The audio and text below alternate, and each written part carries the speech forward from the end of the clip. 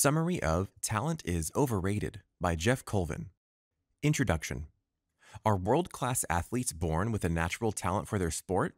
Can only a select few reach the highest levels of performance in a given field based on their genetics? Certainly, people who excel at the top of their field work extremely hard for it.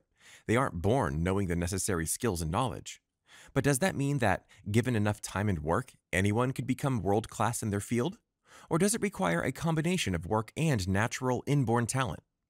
In Talent Is Overrated, Geoff Colvin challenges that traditional assumption and asserts that modern research proves that superior performance is virtually entirely due to what he calls, quote, deliberate practice, close quote. For example, well-defined activities performed with repetition and diligence.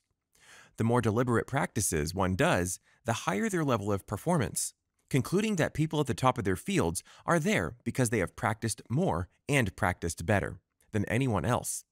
The differentiating characteristic isn't genetic, but an unwillingness to quit.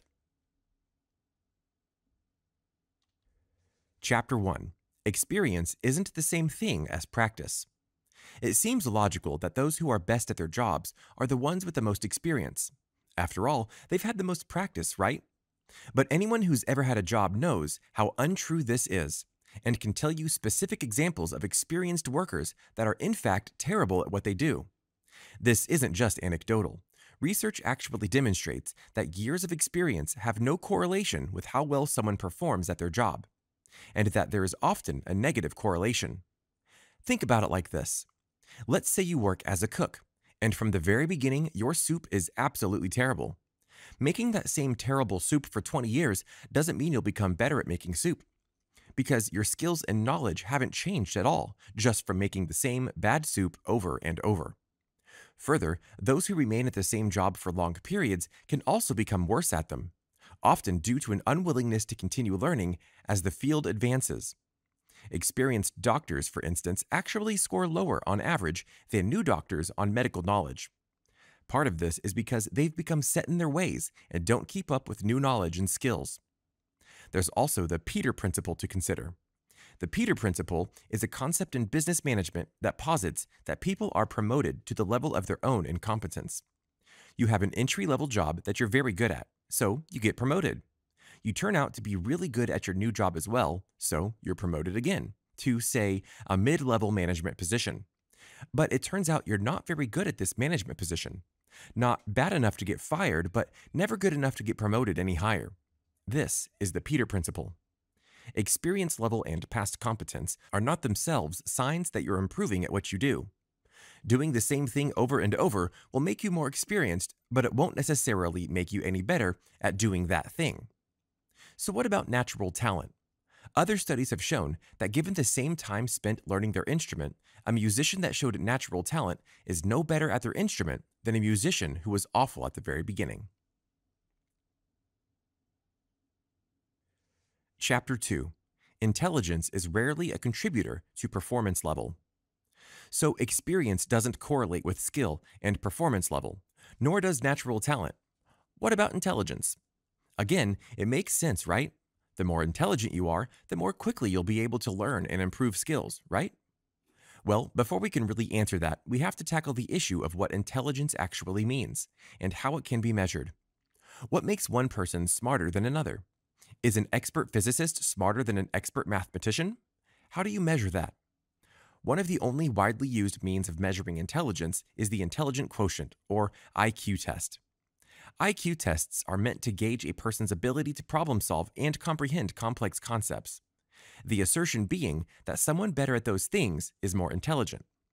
There is a correlation between the complexity of a job and the IQ scores of those who hold them. Perceived intelligence is often associated with the assumption by employers that a given employee is better at their job than others as well. However, when we look at an objective measurement, it turns out that IQ scores are not in fact an indicator of performance level. For instance, an experiment on this subject was conducted that measured the relationship between perceived intelligence, actual intelligence, and sales performance at a given business. It was found that while the managers assumed that salespeople they perceived as more intelligent were better at their jobs, A comparison between the IQ scores of the sales team and the actual sales numbers showed that there was no correlation between intelligence and sales performance. Another experiment studied the connection between IQ scores of horse race bettors and success in predicting winning horses. In the United States, the average IQ score is 98, with 68% of Americans scoring between 85 and 115. Only 5% score above 125, and a score below 70 is considered intellectually disabled. The most successful horse bettor turned out to be a manual laborer with an IQ score of 85, while the least successful was a lawyer with a score of 118. Chapter 3. Serendipity is mostly a myth. What did your last aha moment feel like? A sudden stroke of genius out of nowhere? If so, you're not alone. And that's because the notion that creative ideas ostensibly strike us out of the blue permeates our culture. The story goes that Isaac Newton was sitting under a tree when an apple fell on his head. It was at this moment that he suddenly had a breakthrough in understanding the physics of gravity. Similarly, the word eureka, Greek for I found it, was made famous by a story about Archimedes, who, upon entering a bath, noticed the water level rose as he sat down. This led to a sudden realization that the volume of water displaced must be equal to the volume of the object inserted into the water, which allowed him to solve the previous intractable problem of measuring irregular objects with precision.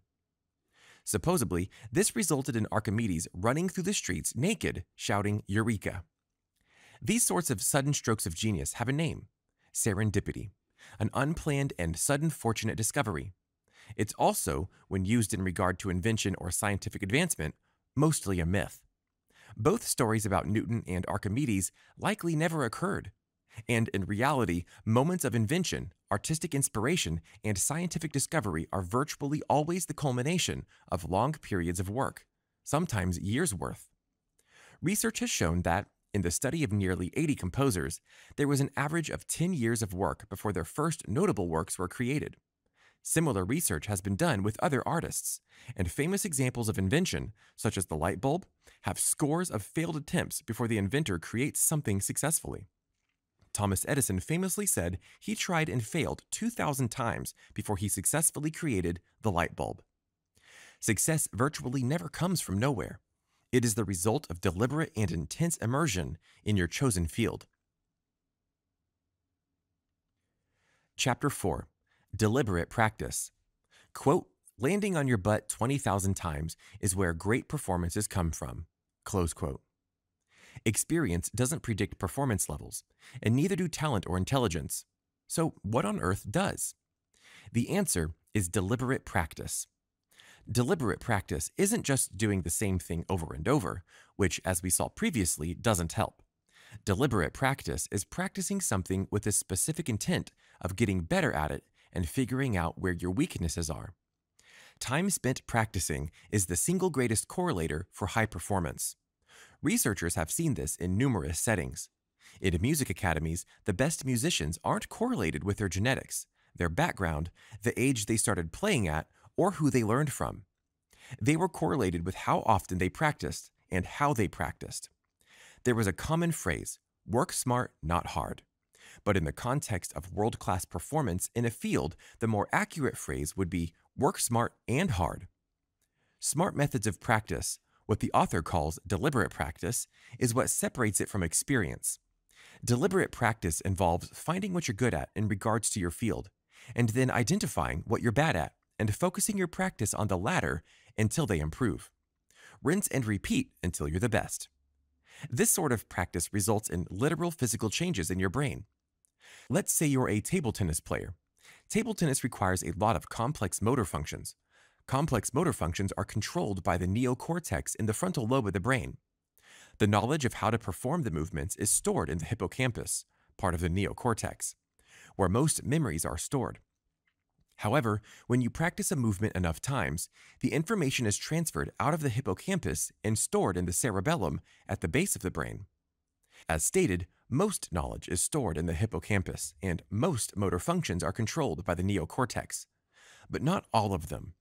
Your instincts, the basic reactions and behaviors that all animals have, are stored in the cerebellum. Along with them are your reflex functions. This doesn't just refer to how quickly you react to something.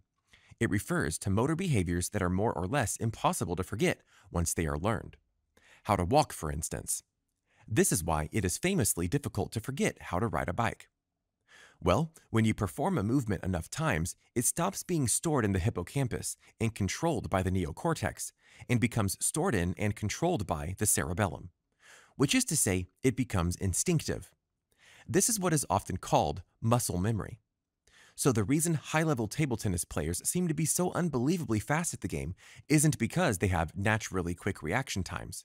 In fact, research performed on legendary table tennis player Desmond Douglas found that he actually had slower than average reaction time in everything except table tennis. So the difference is nothing biological. The difference is that through endless deliberate practice, the standard movements of hitting the ball are controlled by a different part of the brain than the brains of beginners. His cerebellum handles the movements, leaving his prefrontal cortex free to focus on strategy and trajectory and the other high-level problem solving that those who've practiced less aren't able to accomplish. Chapter 5. The earlier you begin deliberate practice, the better. Quote, the most important effect of practice in great performers is that it takes them beyond, or more precisely, around, the limitations that most of us think of as critical.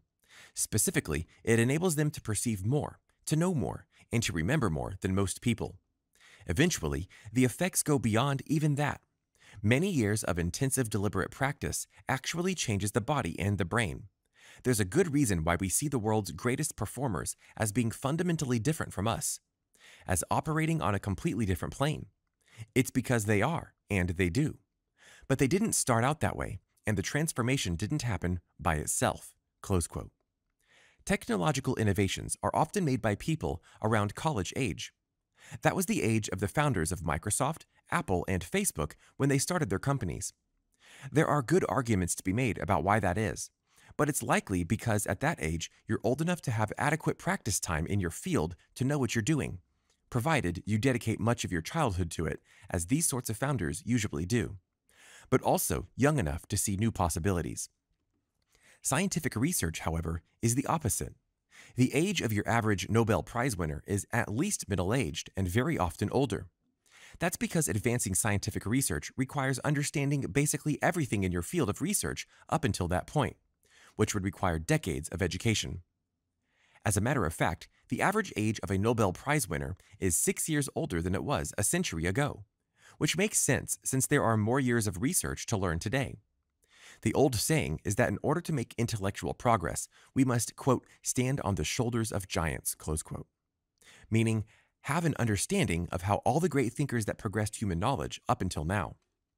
And it takes a lot of time to climb up on those shoulders, which is why one of the greatest advantages you can give a child in life is to start teaching them deliberate practice from a young age. It should be no surprise that top performers, whether scientists or entrepreneurs or athletes, usually come from households where their parents encouraged them and aided them in their pursuits. Starting from a young age is ideal because the younger we are, the better we are at learning.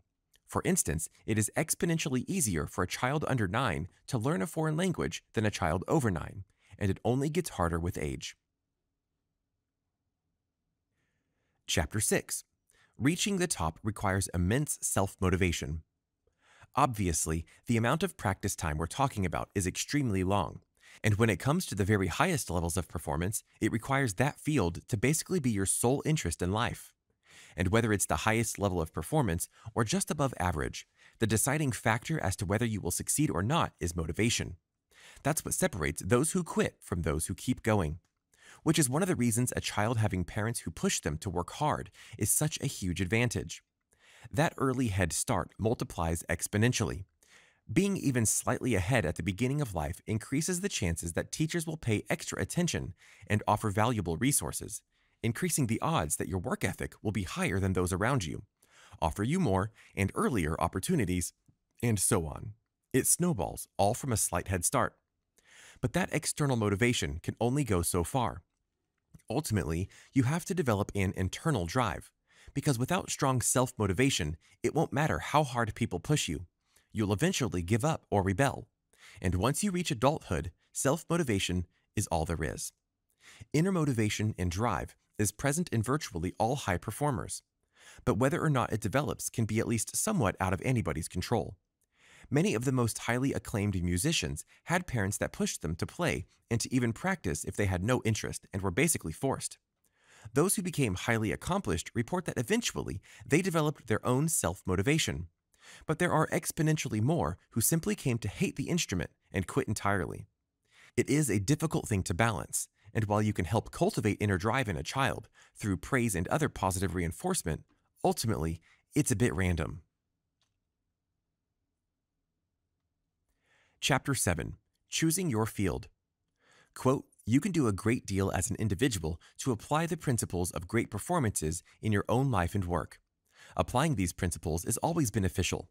No matter how many steps on the road to great performances you choose to take, you will be better off than if you hadn't taken them. There is no hurdle to clear before the advantages start accruing. This is pure opportunity." Close quote. Odds are that if you're reading this summary, you are no longer a child, and thus the advice to start early won't be particularly useful for you personally. But that doesn't mean it's too late to start. One potential advantage is that as an adult, you likely have a much better idea of what you want in life than a child does, and you probably have a lot more patience as well. Hopefully, that means that you understand the perseverance you will need to become great at whatever it is you are pursuing. Because you'll need an iron will and desire to put in the work. You have to have a passion and determination for the field you're picking that is very deep. Finding it interesting isn't enough. Thinking, "I might like to try that," isn't enough. You need to know, not think that you want it. Next, you'll need to identify which skills or knowledge you're lacking in, and focus on those specifically. That's what deliberate practice is. Practicing with strategic intent to doing so over and over until you've eliminated that weakness. This means your ability to give yourself helpful feedback is extremely important. And if you can get feedback from others, that's even better. Final summary. There is no such thing as fate. There are no once-in-a-generation talents. Any given person is capable of becoming a genius at something. It just takes time, and it takes intelligent, deliberate practice. Identifying your weakness at something and focusing on improving them. Research demonstrates that innate traits, like intelligence and talent, aren't important when it comes to performing at the highest levels. Greatness isn't genetic, and it's not a gift from the gods. It's the result of hard work and targeted practice. Nothing more, nothing less.